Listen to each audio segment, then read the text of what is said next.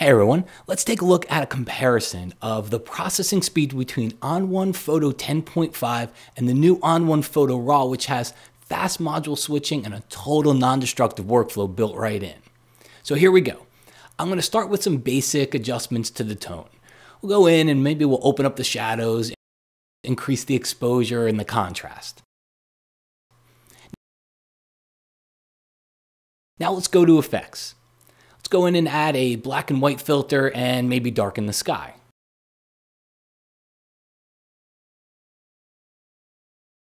I'm going to lighten the building. Next, I'm going to go in and add a dynamic contrast filter because I love dynamic contrast. And we're going to use one of the blending options to protect the highlights. Done.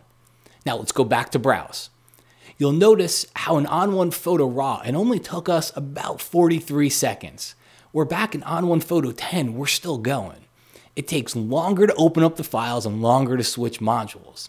And when you're done, it has to apply all of that work and save a brand new file. So it actually takes almost twice as long.